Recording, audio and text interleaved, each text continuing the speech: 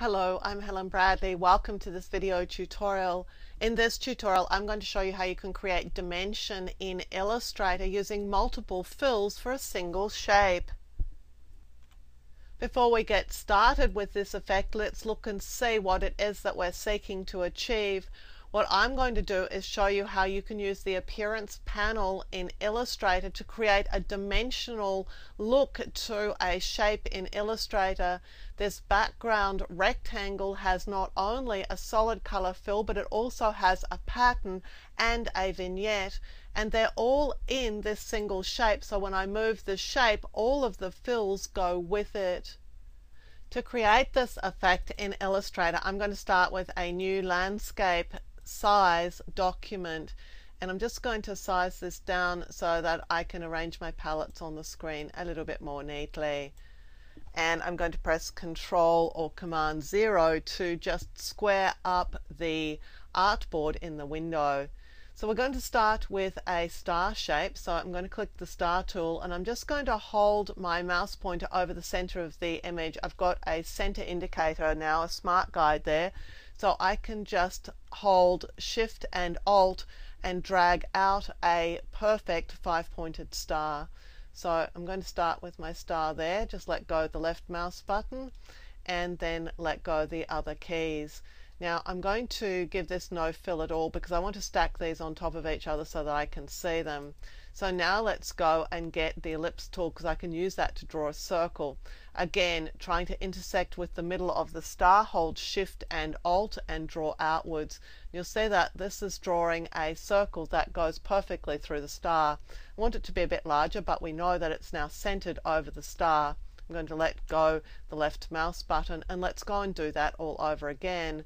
Again, lining up the center, the intersection between these two shapes, going out and pulling yet another circle out. And I've got one more to do. So there's the shape that I'm going to be working with, and right now none of these objects have fills in them. So I'm going to target the direct selection tool, click on the outermost shape, and I'm going to open up my swatches panel. I'm just going to use some of the swatches that I already have here, and here's my blue shape. Now this shape is over the top of all of the others because it's built up from the innermost layer. The star is at the bottom, and then each of the circles is successively over the top. Now we can change that by going to Window, Layers, and I can open up the layer that is this document, and here is the star at the bottom, and here is my blue filled circle at the top. All I'm going to do is drag it down, and so that drags it to the bottom of the layer. This means that the other shapes are now over the top of it. So let's go and get this inner circle, the most innermost circle. I'm going to fill that with a red color, and again I'm going to move it down underneath the star. And now I want this outermost circle, and I'm going to fill it with a gradient. So I'm just going to place it underneath the star so that we can see it, and it's also going to be underneath the red object because we want it cut off. To add a gradient for this, I'm going to use a metallic gradient. So first thing I want to do is to see all my swatches because I want to see gradient swatches as well. I'm going to go and pick up the gradient, so I'm going to click this flyout panel, open Swatch Library, go to Gradients, and I'm going to look for the metals. And here are my metal gradients. Let's just pull them over here. I'm going to apply the gold radial gradient to this. Now I was selecting the wrong shape when I did that, so let's undo the swatch. Let's make sure we have the right shape selected, and let's apply that to it. I'm going to apply it also to the star, so I'm going to target the star, which I can do by either clicking the direct selection tool and click on the star, or I can just click here to select that layer. So if I'm working in the layers palette, sometimes it's easier for me just to select the shape by just clicking here opposite the shape so that we're actually selecting it. And now I'm going to fill it with this gold radial gradient.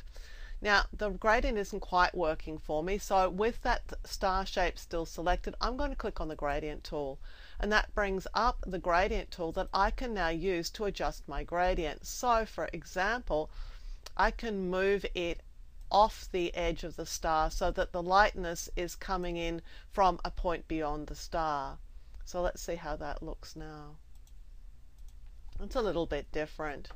Now we're going to add a background, and the background is going to be textured. So we're going to select on the rectangle tool, and I'm just going to create a rectangle behind this shape that is the same size as the artboard. Let's just move our swatches out of the way. Now, and Control 0 to center this all up. Now this has gone on a layer above everything, and I would really like it on its own layer. So I'm just going to click to create a new layer, and I'm going to move that rectangular path up and drop it onto layer 2, and I'm going to pull layer 2 all the way below layer 1. So it's now a background.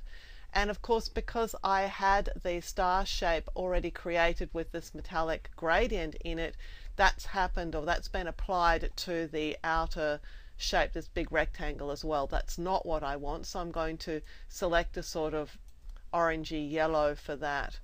And now we're going to start building up our textures here. So to do that, I need to be able to see my appearance panels. I'm just going to hide these bits.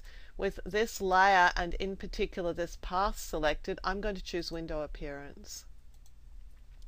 Now the Appearance panel gives me access not only to the current stroke and fill. So for example, I could come in here and I could remove the stroke from the outer edge of this rectangle, or I could come in here and change the fill color. So I could select, for example, a more sort of orange color, but it also allows me to do things like add new fills. So here is an add new fill button. I'm going to click it, and this allows me to add a second fill. So what I can do here is add, for example, a pattern over the top of this shape. So I'm going to go and find a pattern to use. I'm going to open the flyout panel, open the swatch library, and this time I want to go for patterns. Here are patterns. I can get basic graphics, decorative, or nature. I'm going for basic graphics because this gives me access to some basic graphics textures, and these will allow me to texturize the back of this shape.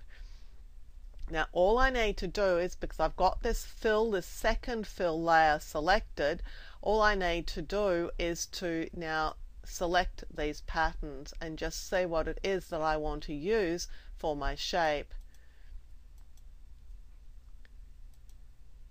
And there are lots of patterns that we can use, and I've got one here that's a little bit of sort of like drawn angles, and it's really quite a nice pattern. Now having filled that shape with that pattern, you can see that we're seeing the yellow background underneath. That's actually coming through from that color. This pattern can actually be transformed. So let's just make it visible again. With that selected, let's go to Object Transform Scale. And this allows me to scale my pattern. So I don't want to transform my object. I don't want to scale strokes and effects, but I do want to transform my pattern. I'm going to go to Preview, and let's see what this pattern looks like at 200%. It's a lot bigger. So we have the ability now to scale our pattern within the object that we're using. Now I really want it quite small, so I'm just going to make it 75%. But just came in here to show you that you do have options once you've applied a pattern. And we do have even more options because we can use additional fills. So I can come in here and click Add New Fill, and this time we can add a vignette effect using a fill. Going to click the drop down arrow, open up the panel here, go to my swatch library, and this time I want gradients. So I'm going to click on gradients, and then I can select from these gradient options. And there are lots of different gradients that we could use. Fades is a good one. You can also use tints and shades, and even vignettes. Now since I want a vignette, I'm going to select the vignette one, but simple radial would also be a potential that we could use. So here are my vignettes, and I'm just going to test the vignettes by just clicking on them in turn and just see what I can get. Now this vignette is pretty good. It's just not exactly in the place where I want it to be, but a vignette is just a gradient, so if I click on the gradient tool I can then adjust it. So I'm just going to enlarge it because I want to pull the gradient off the artboard so that it is affecting just the very edges of the image. So I think that's a pretty good result here.